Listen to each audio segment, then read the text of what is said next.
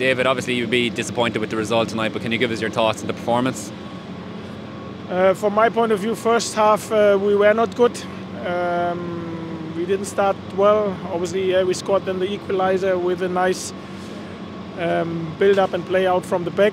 Second half, I think we were better. We had enough chances to kill the game, what we haven't done. And then with set pieces and on the right side, they put us under pressure for 10 minutes where we were not able to get a breather in these situations, and unfortunately then we conceded the goal.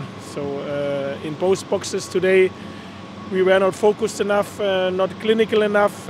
We had enough chances to kill the game and to win this, and this is why I'm very disappointed and angry as well, because as I said, first half not good, second half better, enough chances to win it, to score again what we haven't done, and then obviously with one situation the opponent can put pressure on you, and this is what they've done. You made 3 changes to the starting lineup. Aside from the rotation element and a busy schedule, what was the thinking behind that? Was it a chance to push Gabriel Sara further up the field? Yeah, obviously we wanted to bring Forshi into the team, his aggression and his legs, and obviously we wanted to bring Tony into the team as well in Ujo, after Adam played a lot of times, a lot of minutes in the striker position. So at the end of the day, we lost the game. This is why I don't really like to speak about individuals. What's the mood in the dressing room like after that? Obviously there's a quick turnaround to Saturday and you'll want to keep heads up ahead of then, but what's it currently like?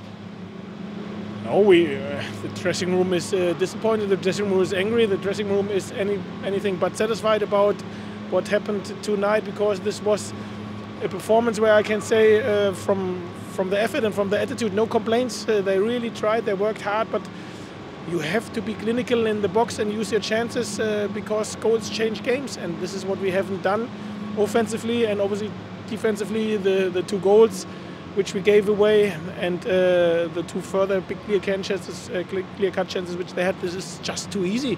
We have to defend more proper, and we have to use our chances more proper as well. We found life difficult on the road since that big win at Huddersfield. Is there any reason behind that, do you think? No, at the end of the day, I look on the defeats which we conceded. These were all because of different reasons. Before the hand, we had a period where we were quite strong away from home, but this is not what counts. For us counts to make it better, and this is what we have to show and will show on Saturday.